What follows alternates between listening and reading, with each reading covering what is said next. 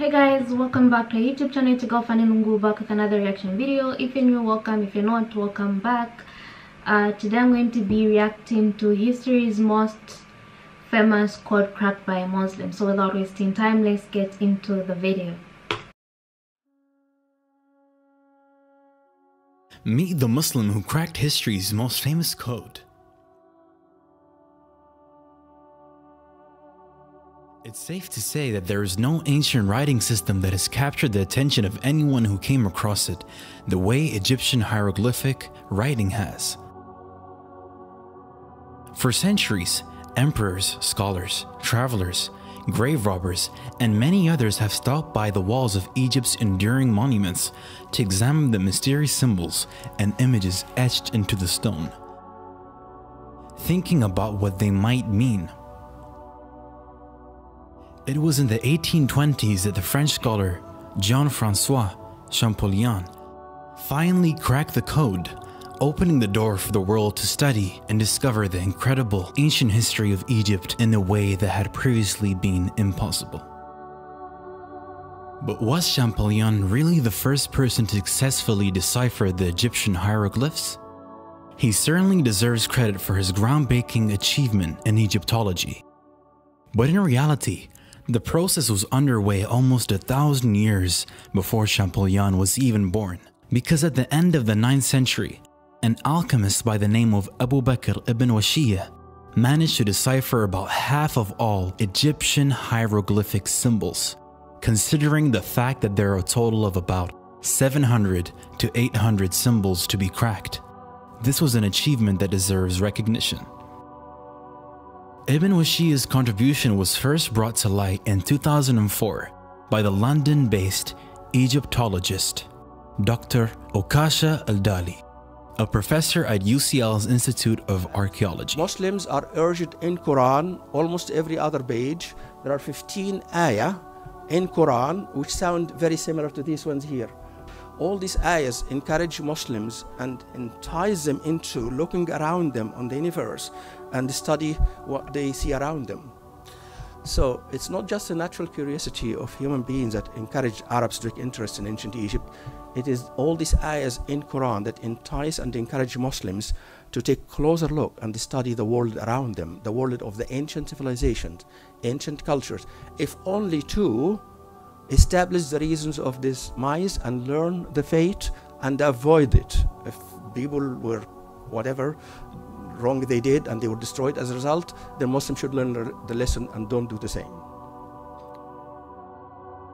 Al-Dali did extensive research on the study of ancient Egypt in medieval Arab Islamic writing and convincingly argued that not only did Muslims express a deep interest in the study of ancient civilizations, but that they could also correctly decipher Egyptian hieroglyphic script.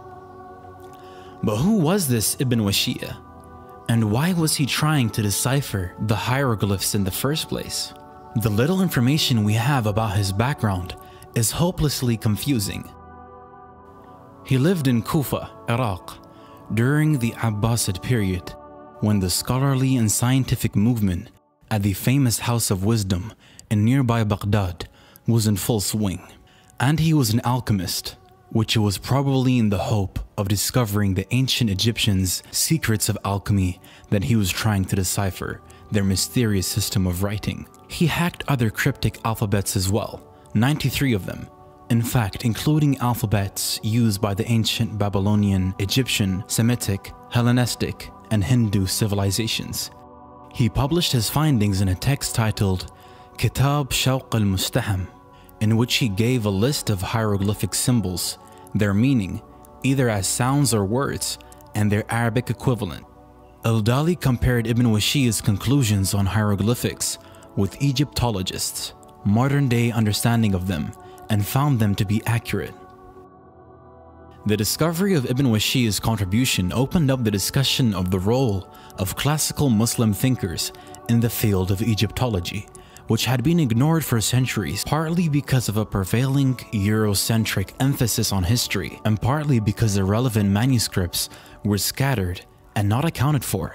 Just a few years after Al-Dali's revelations, some historians have already begun to recognize Ibn Washiyya as the first real Egyptologist in history.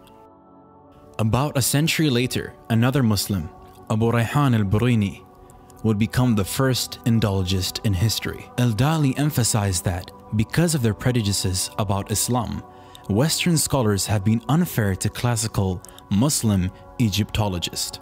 Western culture misinterprets Islam because we in the West think teaching of civilizations before the Quran is shunned, which isn't the case, he said. They valued history and assumed Egypt was a land of science and wisdom, and as such they wanted to learn their language to have access to such vast knowledge. In reality, the research in Egyptology that classical Muslims carried out is even more reliable than the research of their contemporaries in pre-modern Christian Europe. Critically, they did not, unlike the West, write history to fit with religious ideas of the time, which makes their accounts more reliable, said Al-Dali. They were also keen on the universality of human history based on the unity of the origin of human beings and the diversity of their appearance and languages.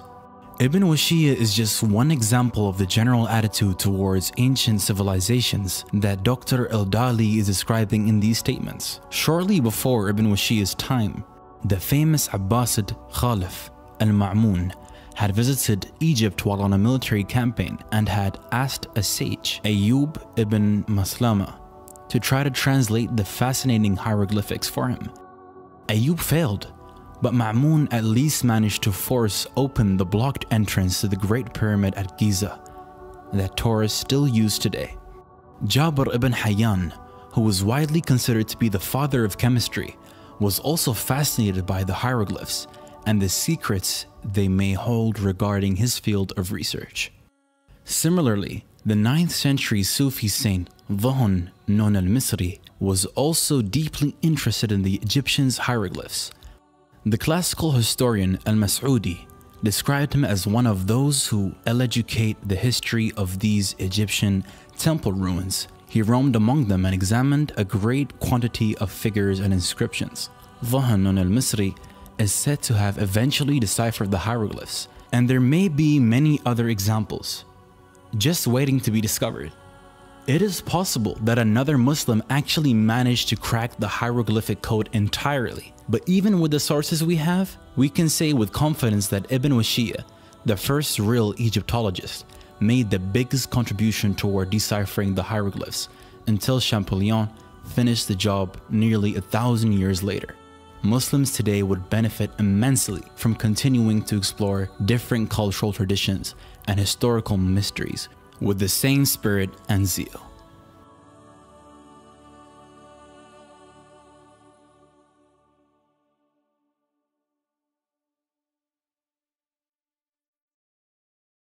I feel like for the longest time, many things about Egypt in Egypt couldn't be understood by the outside world, and it's good that someone actually decoded those symbols. You know, it's really good to get an insight or have an idea to what they could mean. That's always interesting, but it depends. It may be interesting to me, maybe not for you, but I always find such things interesting. It's all about learning about someone, and the best way to learn about someone is from maybe their history, their perspective, and whatever not. Something I noted in the video is it's actually true that history has been made in such a way to suit certain times, and a lot of history has actually been buried. For example, I always give an example of Africa. As much as we learn about 1 or 2 African histories, we don't learn much about our own, you know. Yes, we learn about South Africa, we learn about maybe Zimbabwe, but other than those countries, I don't think we're exposed to much of our history. I have no idea about Liberian history, I have no idea about whatnot, but then you find that I'm aware of maybe American history, Spanish history, and that should speak a lot. Many of our history has been put away so that we focus on this Eurocentric history, you know.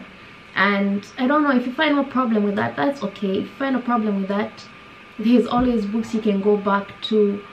Check out those books, see what it means, see what you can learn. Always be eager to learn one or two things in this world, in this life. Also, another thing about Egypt, other than these symbols that was being spoken about, is the pyramids. How come we don't talk about how they came to be, how they were erected, you know? How, because even the internet, when you Google right now asking how they came to be built, not much information is given. And it seems like the people themselves of Egypt back in the day were quite woke. They didn't, it's like, I don't even know, it's like they believed in something different that I don't think people of today believe in, you know. They were more advanced, as others would argue. And I don't know if you've heard about the debates concerning Egyptians and what they believed in and all those things. If you have, please comment down below. I'm always eager to learn from you guys. And if there's anything you'd love me to react to, let me know by dropping the name or the link down below. I'll be more than glad to react to it. Make sure to give this video a thumbs up, share it with your friends, and of course do not forget to subscribe, and I'll see you in my next reaction video.